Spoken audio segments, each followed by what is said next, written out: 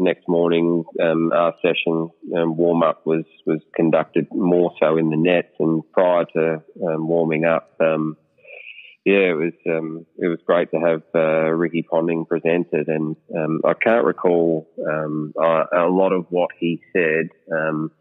but what I do recall through that period of time was how happy every single person in that group was for everybody when they succeeded, and then to experience something like that where they had all experienced it and knew what it felt like, and it was I'd never experienced such culture and cohesion in a group, because you then belong to this unique group. But it still takes some wonderful people to continue that culture, and they made you feel like you were part of it and that you earned it and you deserve to be there, even despite the circumstances.